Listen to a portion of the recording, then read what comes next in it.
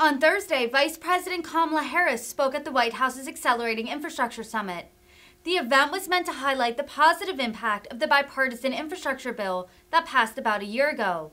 As the midterms approach, Democrats have sought to highlight the legislation they have passed since President Biden took office, and Democrats won control of both chambers of Congress. The $1.2 trillion infrastructure law, which won the support of 19 Republican senators, including Minority Leader Mitch McConnell, has been a punching bag for conservatives, along with other high-spending bills Biden signed into law. Republicans have blamed extremely high government spending for inflation and a rocky economy. Harris and the White House are attempting to combat those criticisms as Election Day nears. Level. And I also had statewide office. And the stuff we do here in D.C. will only mean something if it hits the streets of America. And that's where our partnership becomes critical to seeing the plan through. Because it is you at a local level, at a state level, who make it real. And there's so much about what we accomplished that was dependent on the relationship we have, because it is you who helped inform our priorities. You gave us the information about what your constituents, about the people that you represent, what they need, what they want, what wasn't working and what was working. And those details matter. Because as the president will tell you, we are very clear. The work that we do is not about a grand gesture or a press conference. It's about it actually impacting the people of America. So I am here to thank you. I'm here to thank you for what you did to help form and inform what we have accomplished. And I am here to thank you for the hard work, the elbow grease that you are putting into making it real. And I've been traveling the country, the president has been traveling the country, and we know what you are doing at a local level and a statewide level. And we hear the feedback about the importance of your work. I was looking just quickly at some of my travel schedules. So for example, I was in Charlotte, North Carolina, in December of last year, and I toured, there you are, Charlotte's in the house, and toured a transit facility. And I was so inspired by the work that's happening there in terms of manufacturing, in terms of the innovation, in terms of the workforce development. And what we're seeing there, and it was with Governor Roy Cooper, is just innovation at work. Jobs at work, union jobs around the country being inspired by this work. Apprenticeship programs being resourced and growing because of this work. In Milwaukee, Wisconsin, I was there in January, and I met with workers who are removing lead pipes, right, in Milwaukee. And we know that in the infrastructure bill, there's $48 million that's going to lead pipe removal. Well, that's not only Wisconsin. In Michigan, for example, I was just speaking with a group of folks from Michigan here yesterday. The lead pipe removal piece is extraordinary because it is the intersection then, the infrastructure work, hits the intersection between infrastructure, yes, but also public health and education. Because you think about something like lead pipes, it's a public health issue.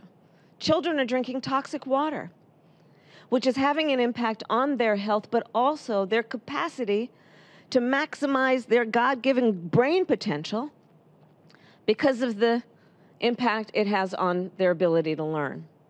So there's so much about the work that we are doing that, yes, it's about roads and bridges, it's about public transit, it's about investing in innovations such as electric vehicles, electric school buses, but it really does touch on so many of the facets of American life, including public health issues, including education issues, including productivity and economic productivity, because of course, if the American worker can't get to where they need to go in an efficient way, that slows down our productivity.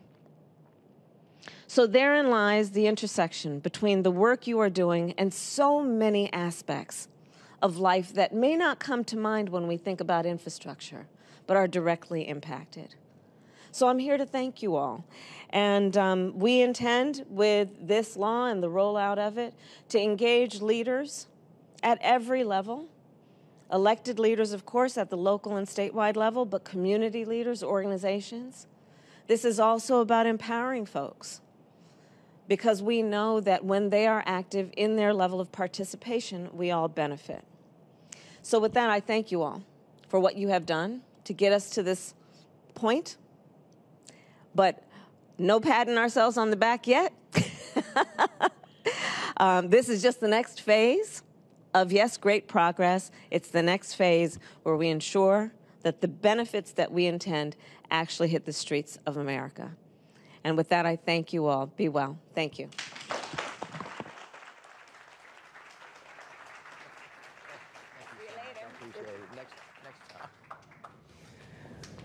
Oh, my God. Madam Vice President, thank you so much for those inspiring words. And as we come to the close, let me just again thank all of our panelists for joining us today. Of course, none of this is possible without the staffs that work for all of us who have done an unbelievable job of getting us to where we need to be and helping us stay focused. As the Vice President said, you know, this is really an imperative for the country. We have a once-in-a-generation opportunity. All of you who are the experts, the folks that do the X's and O's, that have been on the ground, John, the ones that have had those near-death experiences when you think about projects and are they coming out of the ground, the folks that really understand, you know, how we're gonna lay the rail, how we're gonna build the airports, how we're gonna get the bridge, how we're gonna retrofit the pipes, how we're actually gonna make this happen. It's not really that easy.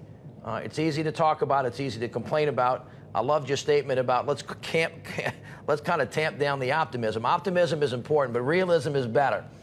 And there's no reason why we shouldn't run to the problems. America has gotten out of the habit of building big things together and building big things well. We have to learn how to do that again. But the president has challenged us. The president has given an opportunity. The president has said that there's nothing impossible in America when we get together and we actually make that happen. But it requires, someone said earlier, horizontal and vertical integration, federal, state, local, all across, all the way down, everybody in the team pulling together. And we can build it faster.